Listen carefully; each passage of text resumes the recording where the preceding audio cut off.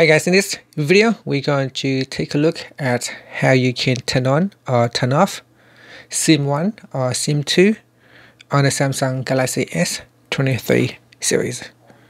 First, tap on the home button to go back to the home screen.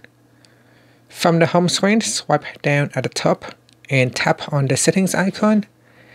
Next, we go down and tap on connections. Then we scroll down and tap on SIM manager. Next, in here, tap on the toggle button right next to the SIM that you want to switch off or on. Now when I tap on the off button, it says if you turn off SIM 1, work SIM will be used for mobile data. Its network mode will be set to 5G, 4G, 3G, 2G, and auto connect. Tap on the turn off button to switch it off, or you can tap on the toggle button to turn it on. Similar to the other SIM, you can tap on the toggle button to switch it off, turn it on. And that's it. Thank you for watching this video.